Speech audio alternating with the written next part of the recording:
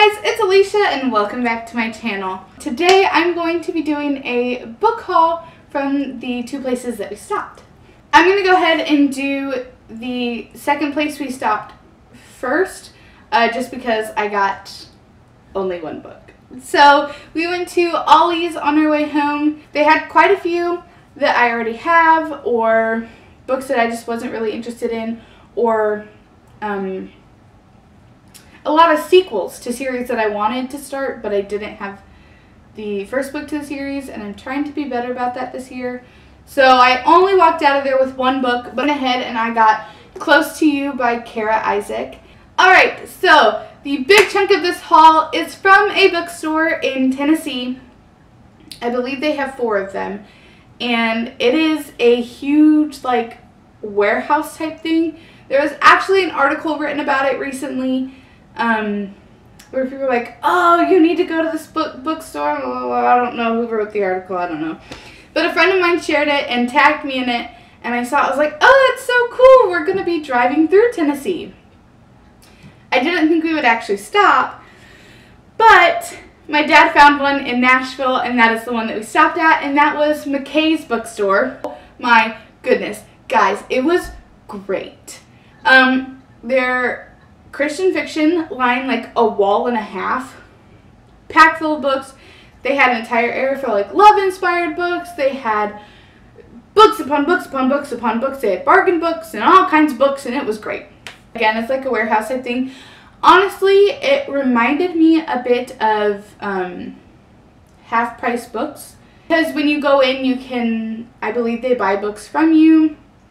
It's kind of like bargain price books, used books, stuff like that. They have movies and all kinds of stuff. It did remind me of a half-price books, but they had a way bigger selection of Christian fiction, and I absolutely loved it. So my mom and I went in, and I only bought a couple books, but then my mom bought quite a few, and I might have stole them from her to add them to my collection.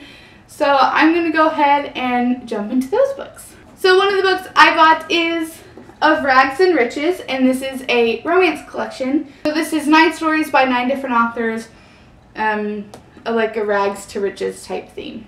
The next book I got is All Is Calm, All Is Bright by Colleen Coble. 2 novellas in one book, and they are Christmas novellas, and I have been trying to slowly get my hands on all of Colleen Coble's books, so I went ahead and picked this one up as well. The next book that my mom bought me was The Silent Governess by Julie Clausen, and I had this book. I technically now have 2 copies, and the reason I got a replacement is 1, because it was cheap, and 2, I have been looking for a replacement. If any of you guys are following me on Instagram, a while back I did a story where I showed you that it bent, like the cover had bent like all the way up. And I was so sad, I was devastated, my spine was tearing, but that copy of that book was signed by Julie. I sent it to her forever ago, and she signed it for me.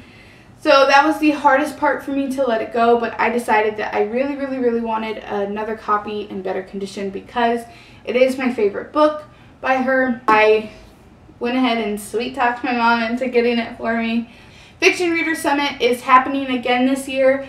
If you remember, I'll even include the video. That was my first book signing. I went last year. But Julie is one of the authors that is coming this year, and no joke, I might have teared up a bit when I found out. I was so excited. So I will get the chance to take this and meet her in person and have her actually sign it in person. And I'm just so, so excited. And the last stack of books is all love-inspired historical, so I will move through these rapidly. The love-inspired line is actually what got me into reading Christian fiction. Thanks, Grandma, by the way. And I got hooked on the historical, and I have a major problem with collecting them. Sadly, they closed the line last year, so they no longer have updated books. They don't come out every month, but they have so many that I will probably never have all of them. But that's okay. I just pick up new ones when I can find them. So I'm going to go through the ones that my mom bought for both of us. first is Conveniently Wed by Angel Moore. The Texans Engagement Agreement by Noel Marquand, I believe. Lone Star Heiress by Winnie Griggs. The Cattleman Meets His Match by Sherry Shackelford. The Baby Compromise by Linda Ford. An Inconvenient Match by Janet Dean. Lady Outlaw by Stacey Henry. Pony Express Courtship by Rhonda Gibson. The Reluctant Guardian by Suzanne Dietz, I believe is how you say her name. Please forgive me if I butchered that. The Captain's Courtship by Regina Scott. The Irresistible Earl, also by Regina Scott. And this was a replacement copy again because my copy is well loved.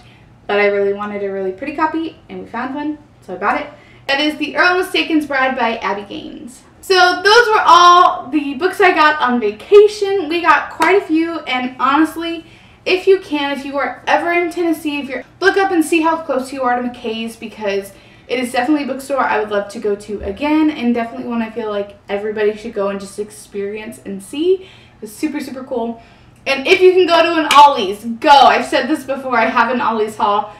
I love it so much. Bought another book for an Instagram giveaway, and if you are interested in seeing that or any other giveaways I do on my page, you can go ahead and follow me on For the Love of Christian Fiction. And you can also check out my blog, which is fortheloveofchristianfiction.blogspot.com. All my other links are in the description box below, and I think that's it. I'll see you guys later. Bye!